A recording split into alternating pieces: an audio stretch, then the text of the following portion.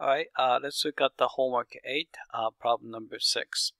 Alright, so we want to find the slope of the line passing through 7, 7 and 7, 15. Alright, so let's do that.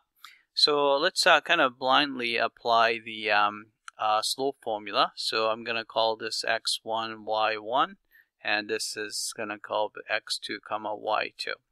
Alright, so m is equal to y2, 15, minus y1, 7.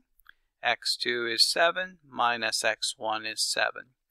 Right, so 15 minus 7 is 8. 7 minus 7 is 0. Then we're in trouble. We have a 0 in the denominator, so this means that this is undefined. Alright, so let's go here.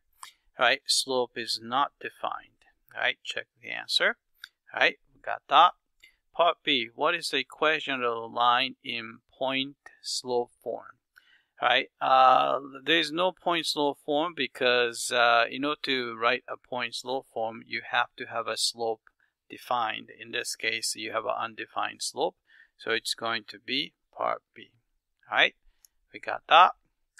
Alright, part C, what is the equation of the line in slope intercept form?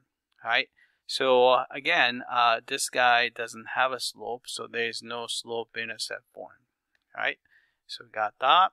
So part D, what is the equation of the line in standard form?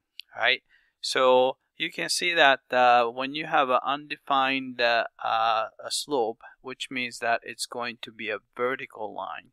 So vertical line has an equation of the form x equals a number. So we have x equals a number. But in this case, x value is always 7. Right? So x equals 7 is going to be the equation. So let's check the answer. Alright, we got that. Alright, that's it. I hope that this was clear.